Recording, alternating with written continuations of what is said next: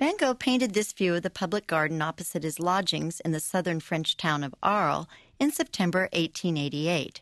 He had arrived in Arles from Paris earlier that year, hoping to find new inspiration amid the vibrant colors and brilliant light of Provence. The garden, depicted with thick, unblended brushstrokes, seems full of the vigorous, almost wild forces of nature.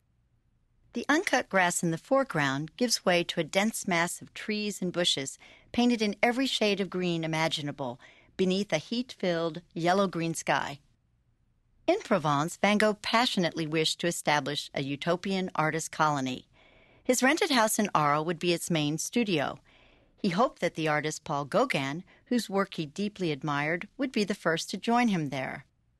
Van Gogh planned to decorate his house with paintings in time for Gauguin's arrival, and he intended this one for Gauguin's bedroom, giving it the title The Poet's Garden.